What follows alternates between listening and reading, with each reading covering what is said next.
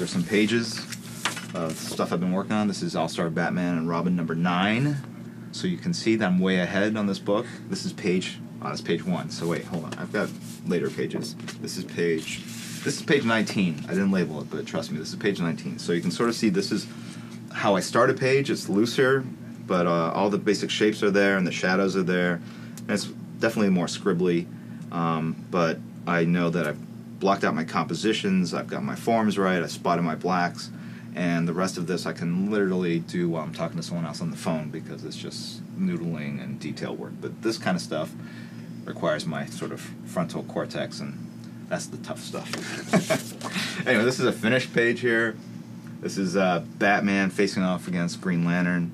And I originally put all these backgrounds of pipes and stuff in this building that they're in, but I thought it took away from sort of the impact of the sort of Clash of the Titans kind of look. And it's a very, to me, it's a very 60s, 70s sort of style composition. You would see covers and splash pages like this back in those decades. Not so much anymore. And back then they would also do these sort of excitement zoom lines that you don't really see too much of in modern day comics. So I did this sort of as an homage to the style of comics that I read when I was a kid.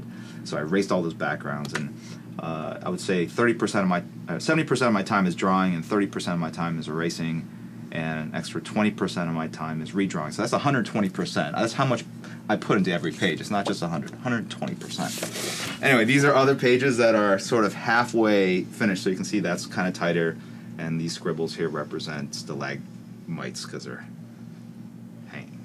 Stalactites, tights up the top, mites coming up.